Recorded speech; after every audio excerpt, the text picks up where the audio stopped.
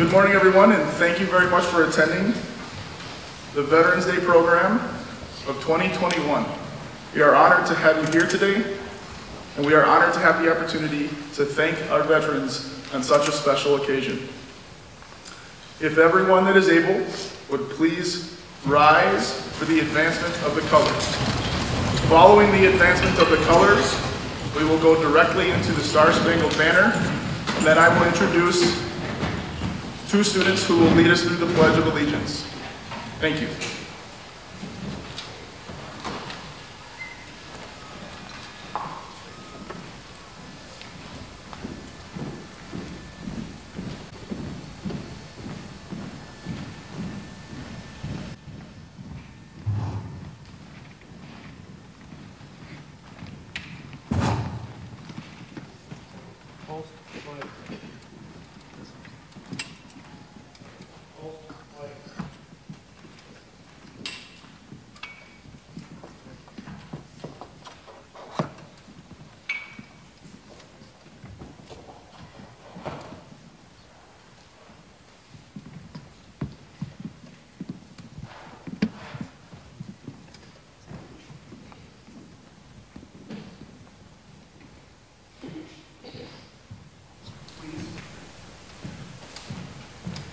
Please face the flag for the Star-Spangled Banner.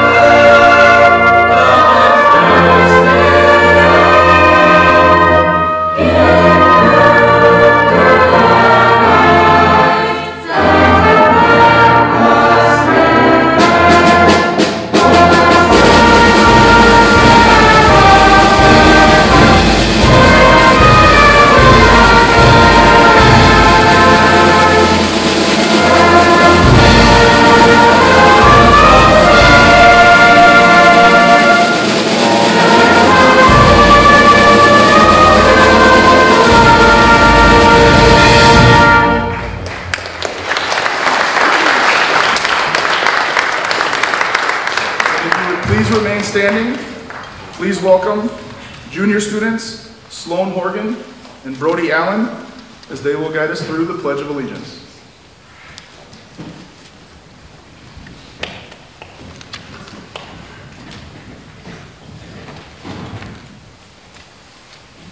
I pledge allegiance to the flag of the United States of America and to the republic for which it stands, one nation, under God, indivisible, with liberty and justice for all. Thank you. You may be seated. I would now like to introduce to you the Unity High School Concert Choir singing Let Freedom Ring by Jay Althouse and directed by Mr. Grant Singer.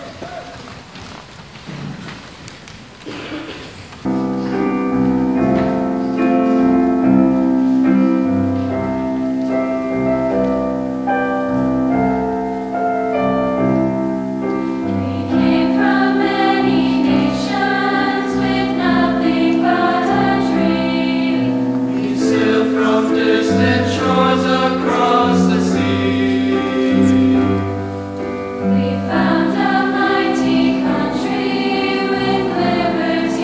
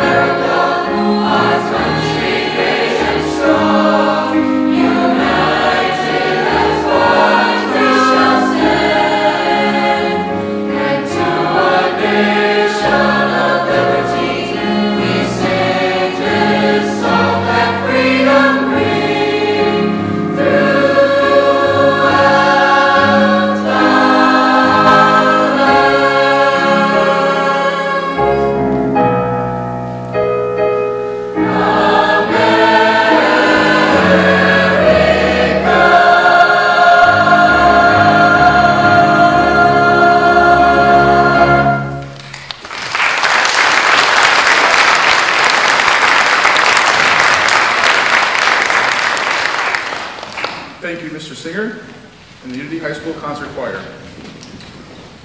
Introducing our speaker today, please welcome senior student Hallie Joel Nelson.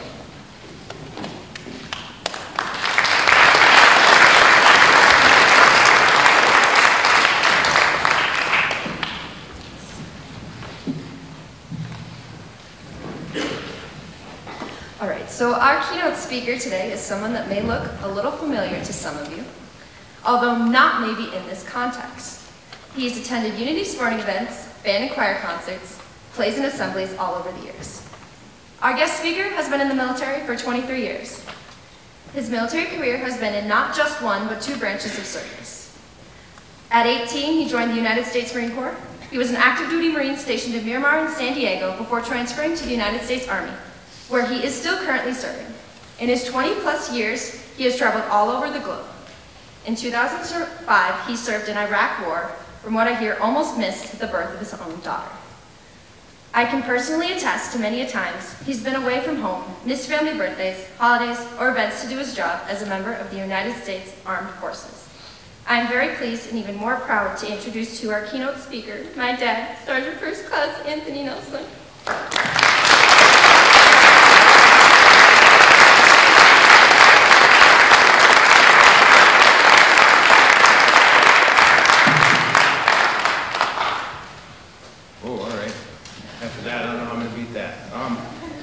Well, good morning. She kind of took some of my thunder. I was going to do a little intro here. Lead this off too. Also, I'm obviously not a professional speaker, so bear with me. Hopefully some of this will speak to some of you, okay? A little bit about myself. I'm Sergeant First Class Anthony Nelson, as she so poignantly put. I have 3 daughters here. You might know them, Piper, Allie, and Brian. I'm married to Miss Nelson up there in the crowd. We've been married for about 20 years. I did join the Marine Corps right out of high school. I tried the college thing, didn't really sit with me very well. So I joined the Marine Corps, served about 6 years in aviation in the Marine Corps. Got married in the meantime. We decided we wanted to move home. I was stationed in California. Moved home, joined the Army Reserve. Of course, we got in the reserves to avoid deployment so much. And of course, what happens right after I joined the Army Reserve? I deployed to Iraq. Yes, I did almost miss the birth of my second daughter while I was over there, but thankfully we were able to work it out. I got back, long story short, been in the reserve for a long time, mechanic by trade. The last few years I'm doing instructing actually, which has been pretty awesome. It's nice to get back to some of these younger individuals coming up, kind of show them the ropes. I tell you that not to toot my own horn or anything, just to kind of give you a reference of where I'm coming from and where my experiences are in relation to Veterans Day. Sum total, I've been to 14 different countries. None of them even compare to America. They honestly don't. Whatever one you want to pick that you think is awesome and looks great over in Europe or something, it's not the same. If anyone's ever been overseas, they can probably attest to the same thing.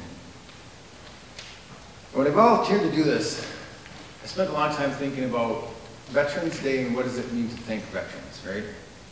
I mean, the easiest thing is to shake their hand, hey, thanks for your service, right? But what does that really mean, right? Or is that just something a person goes through, you know? Does a society do that just to say, hey, thanks, you know? But does it actually do mean it, right?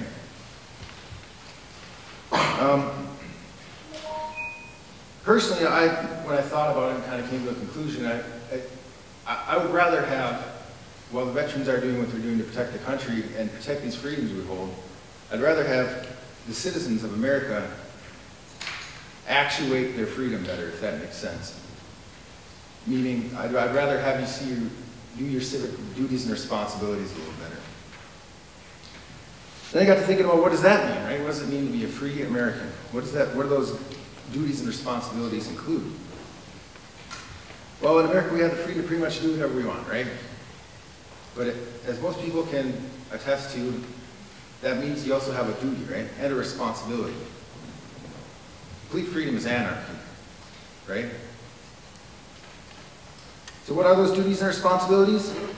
Well, the 3 I came up with that spoke most to me were being kind to one another, being prideful in different things, and most importantly, and it's right in the name of it, personal responsibility, something that's sorely lacking in this country, and it's, I think Again, this is my personal opinion, but it's one of the cornerstones of America is having personal responsibility. Being kind, so what does that mean? It means being respectful of other people. It's the main part of it. That means helping without being asked, right? Being kind to people. Opening doors for people. Carrying something heavy for someone that looks like they're struggling. When you're speaking to individuals and you have a choice, right? Choosing something kind to say rather than something mean to say, something down, bringing them down. Or just don't speak at all, right? That can be part of being kind. Even when someone totally screws up, just don't say anything at all, right?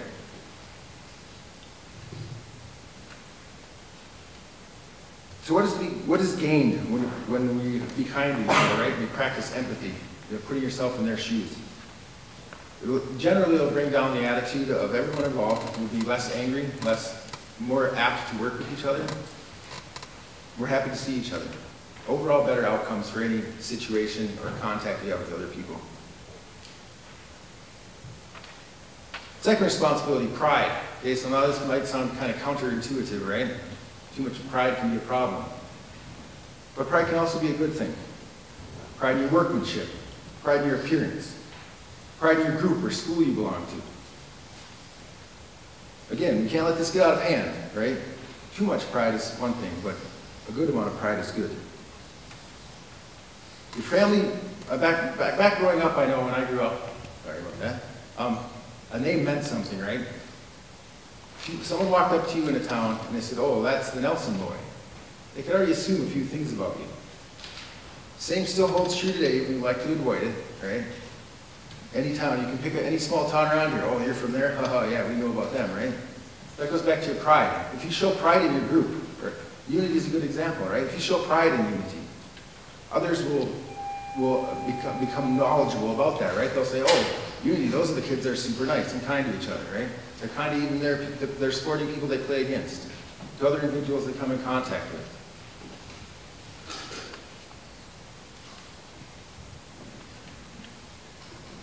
Pride helps build camaraderie, helps unify a group of people, right? So we make, and it's one of the, again, this is why this is the cornerstones of America. We all come from different backgrounds, different places. Unique in the whole entire world is America, for that fact. There is no Americans, per se, right? We all came here in different ways, whether it be over a land bridge 100,000 years ago, or on a ship sometime, or even on a plane just recently. But if we stick to these ideals and we have a little pride in being an American, that will unify us much more so than spread us apart. Last but not least, the most important is personal responsibility. Like I said, it's right in the name of it, right? You can't grow or fix any kind of problem without having personal responsibility. What do I mean by personal responsibility, right? The main thing is it's not always someone else's fault, right? We have a problem with that inside this country right now, where it's always someone else's fault, no matter what. No matter what happens, it's always someone else's fault. No one takes responsibility for that. How do you fix it if no one can take responsibility for it? Personal responsibility is showing up on time, doing what you're supposed to do while you're there, doing the right things even when people aren't looking. And it also harkens back to pride, right? They kind of key off each other. Sometimes you have to take responsibility for things even when it's not completely your fault. But did you have a part in it? Well, then you should take responsibility for that. Because how are you going to learn if you don't? Without personal responsibility, the rest of these and most of the things that America are built on are kind of, they won't hold up over time, right? How can you have free speech when you won't take responsibility for what you just said? How can you own a gun if you can't take responsibility for when you shoot it, right? So that's why it's a very, very important thing to have personal responsibility. In closing, how can we thank veterans? Again, that was the key idea I came up with. How can we better thank veterans than just a handshake and a free coffee here and there? Live up to the ideals that make America the best place in the whole world.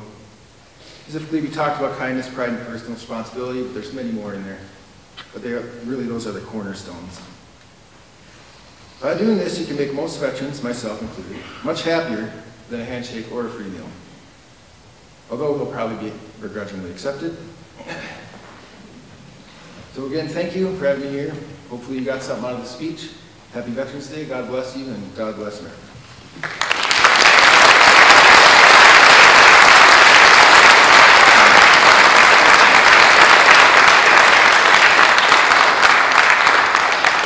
Thank you, Sergeant First Class Anthony Nelson. At this time, I'd like to invite up the Elementary Student Council.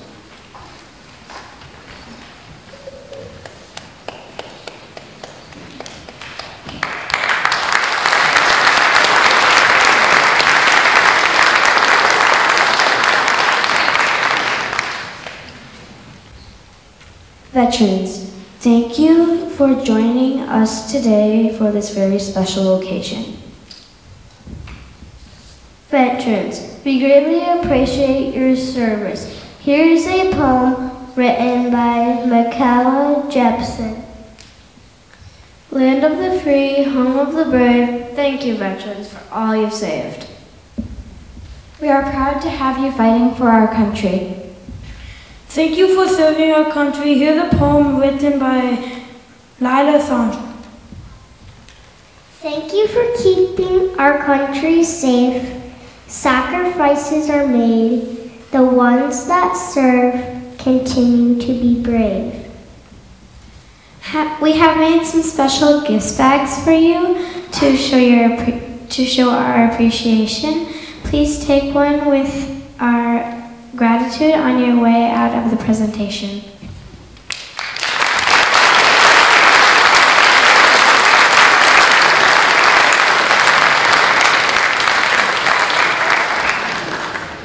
Thank you, elementary student council members.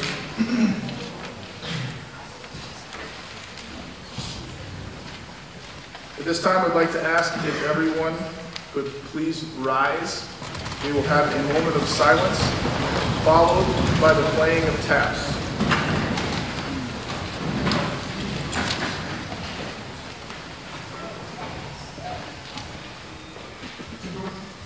Now for a moment of silence.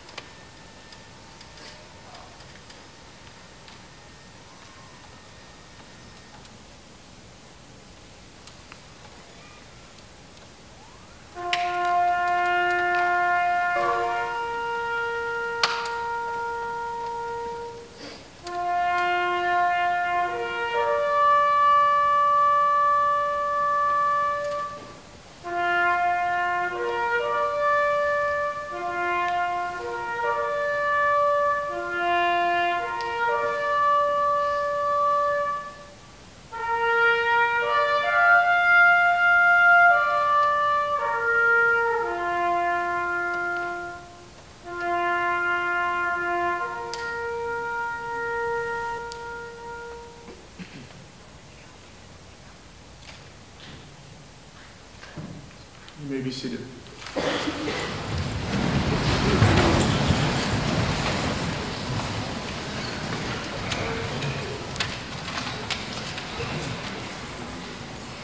At this time, I would like to welcome Mr. Alex Bates, who will be directing our Unity High School concert band and the playing of Amber Waves of Grain by Joe Cerna.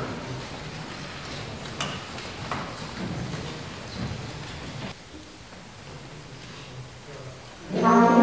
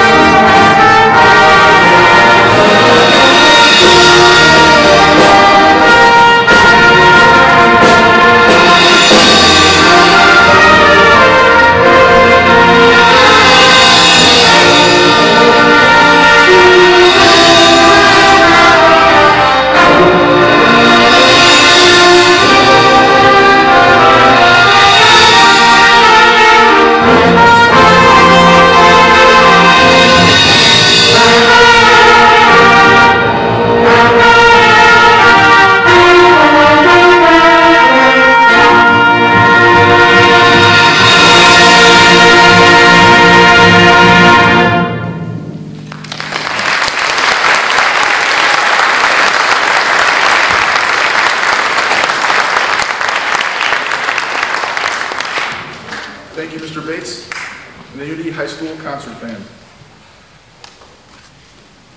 If everyone would please rise now for the retirement of the colors.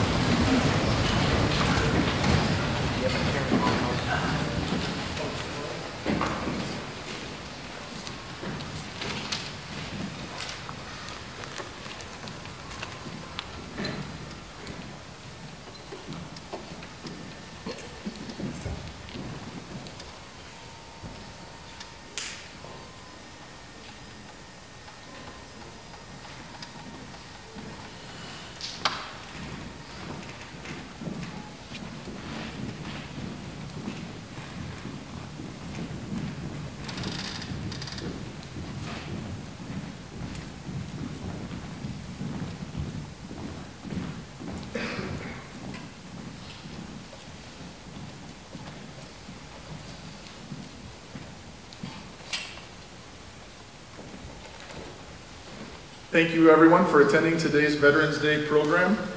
Thank you, veterans, for your service. It's been an honor to be here today. Thank you, everyone, and have a great day. Thank you for coming today.